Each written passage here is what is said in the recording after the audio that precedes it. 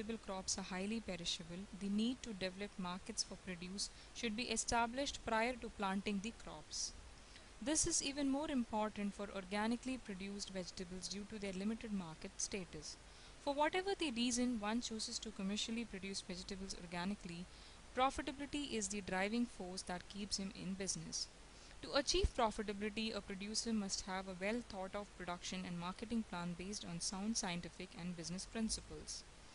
Most startup vegetables operations generally fail due to the lack of market development and marketing skills. Consequently, a potential grower cannot spend too much time in a developing production and marketing plan. Commercial vegetable production should always be viewed as a business first and then farming enterprise secondly. Personal views or beliefs are fine, but establishing a business based on consumer preference and demand make for a more successful undertaking. In developing a sound marketing plan, the following questions should be answered. That is, what crops should I grow? How much of these crops should I produce? To whom or where shall I sell the produce that I will grow?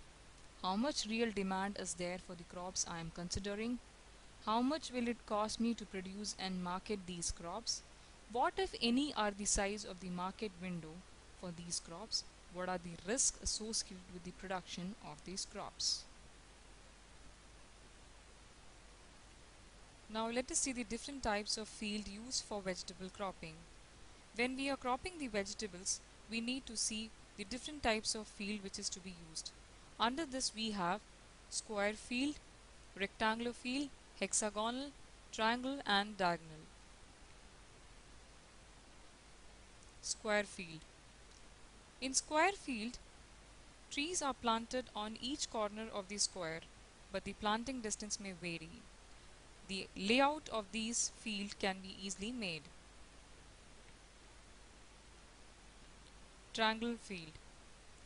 In this field, vegetables are planted as similar to square field, but the plants in the second, fourth and sixth row are alternative rows.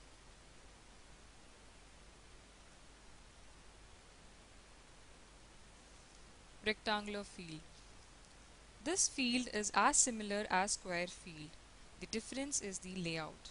Rectangular field is best for vegetable production as compared to other fields. Hexagonal field. In this field, vegetable crops are planted in each corner of equilateral triangle. In this way, we can plant 6 trees in the corner and the 7th one in the middle of the field. Planting distance must be same for hexagonal field. Next we have diagonal field. In diagonal field, it is completely different from other field as the layout is double as compared to square field. That's all for today. Thank you.